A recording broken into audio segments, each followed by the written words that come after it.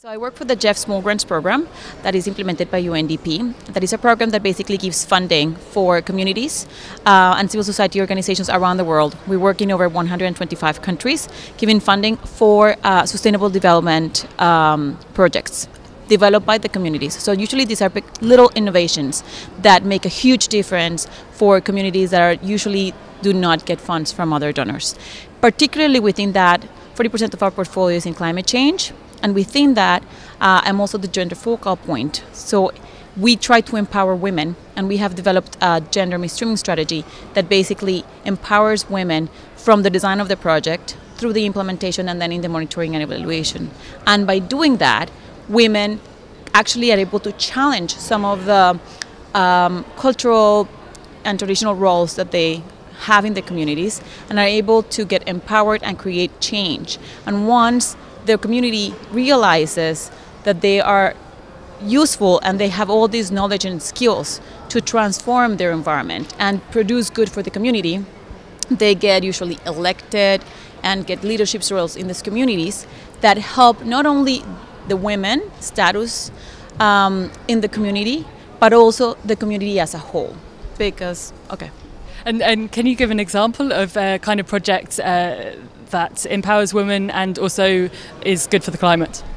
Absolutely. So we have a project that is in partnership with the Barefoot College, where we train women around the world, and we send them to the Barefoot College in India to be trained as solar engineers, usually of communities that are off the grid, that don't have electricity, so that they can go back to their communities and basically bring us electricity through solar power.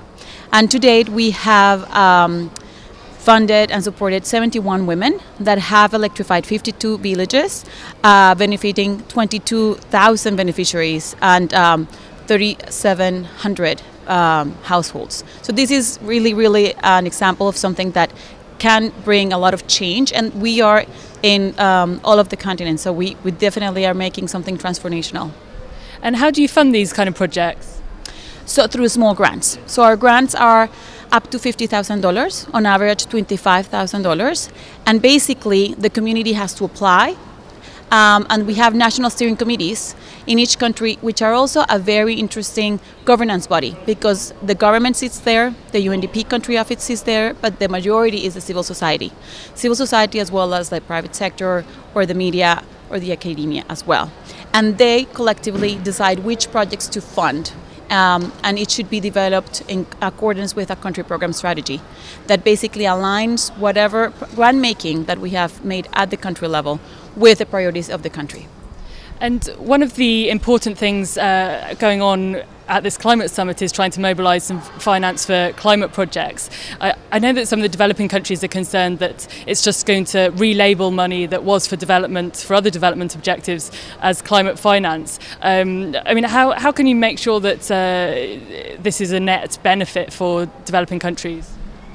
Well, I think that there are more and more commitments coming. And I think that given that climate change is such a cross-cutting issue, that I think there is interest from developed countries and developing countries to allocate it the best. And I do think that there is more and more interest in getting those funds trickling down to the community level. So we are actually hopeful that that will happen. And what do you want to see from a climate deal to support sustainable development? I think we want to see an ambitious agreement that is inclusive of all, including indigenous peoples, women, youth, and other key constituencies. Okay, thanks very much.